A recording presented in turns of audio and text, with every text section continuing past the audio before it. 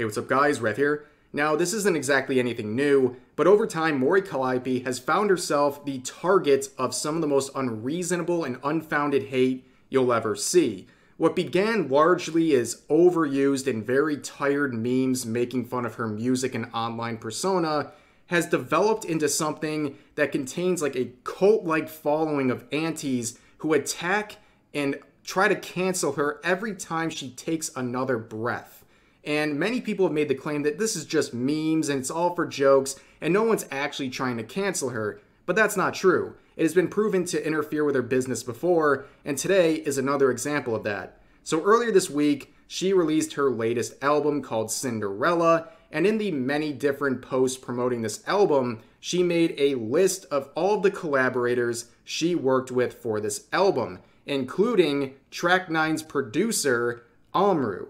Now, unfortunately for Amru, in the replies to his quote retweet and subsequent tweets talking about the collaboration, Mori's antis began to spread all kinds of slander about her, saying she was a racist, she made racist songs. They were even posting just like straight up memes of made up songs that she apparently produced, which was a complete and utter lie. Now, this quickly turned into a really bad situation when Amru deleted that previous post and then made this also now deleted post, essentially throwing Mori under the bus and claiming that they were simply asked to make instrumentals by Universal Japan and that they didn't know who Mori was and that they won't promote the song and the collaboration anymore. Essentially confirming all the things the antis were slandering Mori with. And of course, like I said, this was also deleted and caused an absolute mess. Like, proof that yes, Mori's antis are affecting her business and business relationships. And I find this particularly interesting because earlier this week, hololive, in conjunction with Niji Sanji and their management, released a statement saying they are going to come down harder on people defaming their talents through legal action and whatever means necessary.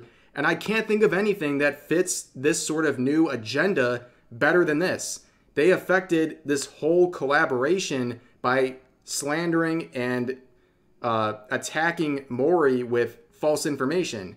Now, as we go to the end of this here, it's pretty obvious that Mori herself is aware. She made this tweet on her Demon Dice account saying, "People lying on the internet?" Because once again, she has found herself the subject of complete lies and slander. And also, I'm sorry if I spoiled this, Mori and Demon Dice are the same person.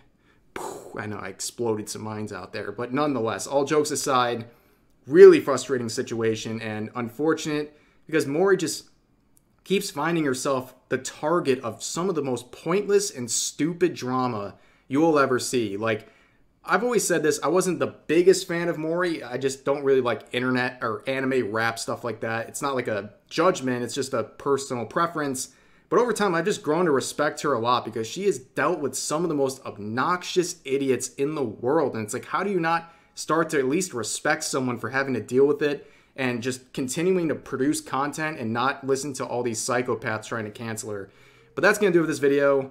Hope you all enjoyed, and I'll see you guys next time.